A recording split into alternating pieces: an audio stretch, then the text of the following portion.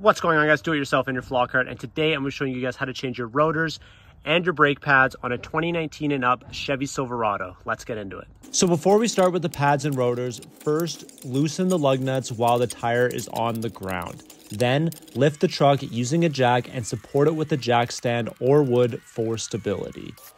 As an extra safety measure, place the removed tire under the frame in case the jack and jack stand fails. The first things I'm going to be doing is I'm going to be taking the caliper off. I'm going to be pulling the rotor off. I'm going to be putting the caliper back on, taking the brake pads out, and putting new brake pads in. It's as simple as that, guys. So in order to get this caliper off, this bottom bolt is what you're going to want to take off. So let's get into that. That is a 3/4 inch bolt.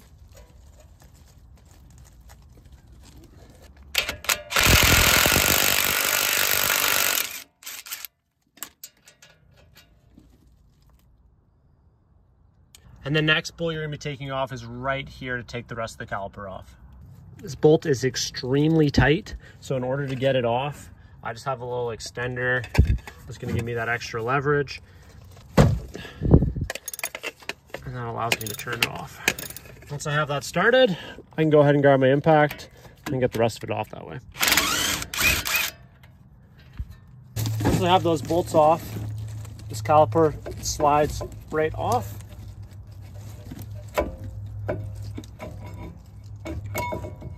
And you just let it hang there for the time being. In order to get this rotor off, you need to take this hex bolt out. Once you get that hex bolt out, this whole rotor will slide right off.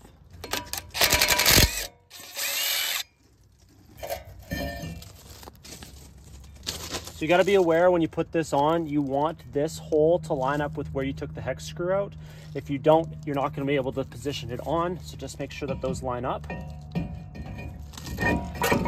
And now you can go ahead and put that hex screw right in.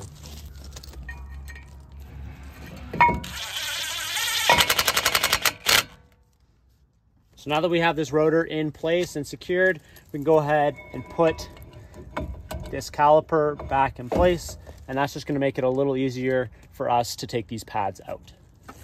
And with that, all we're going to do is we're going to line up where we took these bolts out, the top and in the bottom there. And then we'll put those bolts back in, and then we'll be able to take these pads right out. I'm just going to start them by hand. That way I know that I'm not going to be cross-threading them. There we go, that top one started. I don't want to tighten them up yet. I want to get both of them started and in place before I go ahead and tighten them up. I'm going to start it with the impact. I'll get most of it on.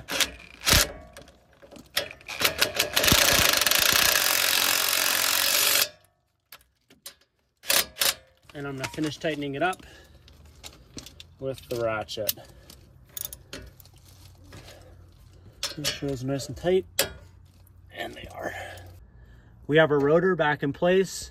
And now we're going to be taking out these brake pads. Super simple to do, guys. What we're going to do is we're going to take the pins out first. They've got these two little clips here. You can see this one. They just come out nice and easy. Just pull it right out. The bottom one has one as well. Pull that out. Once you got both the clips out, you can go ahead and pull these pins.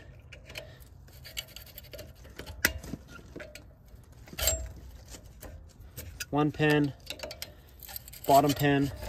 Now you've got the bottom pins out. Put those aside. You can go ahead and take this metal clip out.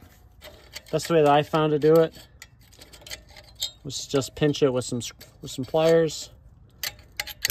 Now you got that pinched and out. Go ahead and pull that whole thing out. Your new kit should have a new one of these, so you don't need to hang on to this.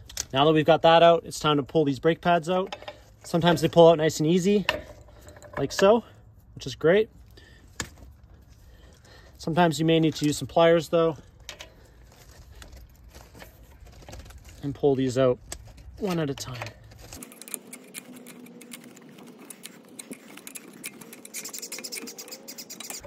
And that's out. Your new kit should come with a new brake pad sensor as well, so that when you're in your vehicle, you can go and check exactly how much is left with your brake. It just looks like this. And your new kit comes with a new one. So all we're gonna do is we're gonna disconnect it here and then we're gonna hook it up to our brake pads. So this gray clip will just push back. Be careful, they break really easily. And once you have that done, you can reach in here and that will release this bottom piece. So once you're able to get this clip out, you're able to reach in there and pull up on it, and you'll actually be able to get it out. You can go ahead and put your new one in there. You make sure this little ridge is going to be up. You're just going to push in until it clicks. Once you hear that click, you are in place. Once you've got that done, make sure just to put in the clip back onto the bracket. So you can tell these pads actually have quite a bit of uneven wear on them. I was getting quite the squeaking sounds from it, so I think that's what it was causing from. Whether my rotors were warped or not, I'm not 100% sure, but I know that there was definitely something going on. Even though I had some decent life left in these pads, it was definitely time to change them. I had about 65,000 kilometers on the truck, which is roughly 30,000 miles. So just to give you guys an idea of when I was changing these pads up. So now we've got our old pads removed, we're going to be putting in our new pads. We just want to make sure that this metal piece is going to be facing down when we're putting them in. Sometimes they're going to be really tight because our calipers are pushed in. So all I like to do is give them a little bit of a push,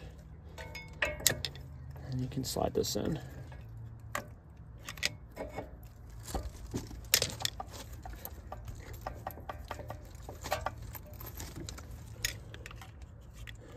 So what I'm doing is I'm going behind and relieving some of the pressure on these calipers to push it in.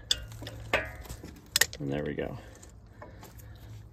Now we can throw our other side in.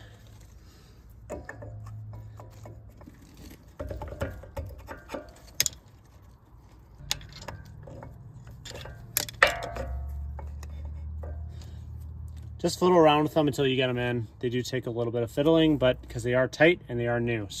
But once those are in place, all you're gonna do is repeat the last steps as you did to take it out and put the pins back in, and then put that metal piece to cover that. And before you put the pins back in, it's not a bad idea to clean up the pins. You can do it with sandpaper or whatever, you know. And that pin looks a lot better.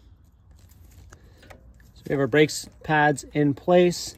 Now we're going to be fishing our pins through.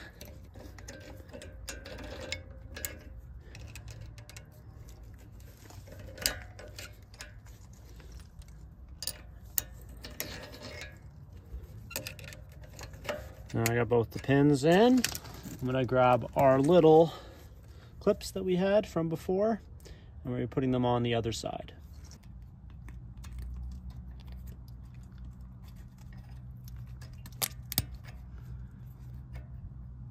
Now that we've got our pins in place, we're just going to be putting this metal guard back on. These metal flaps are going to be facing up.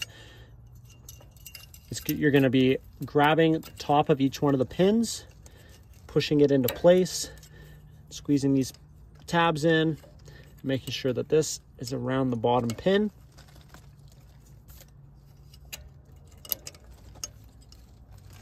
Grab some pliers.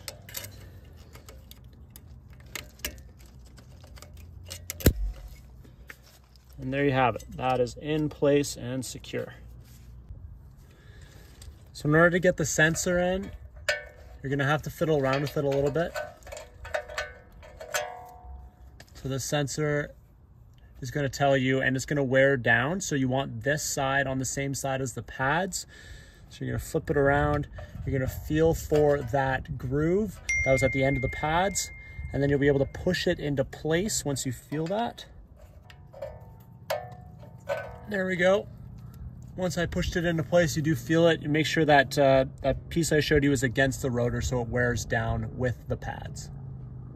And just a reminder, this sensor is only on the driver's side. It is not on the passenger side as well. So now you've got the rotor all completely done. All you're gonna do is you gotta replace your tire.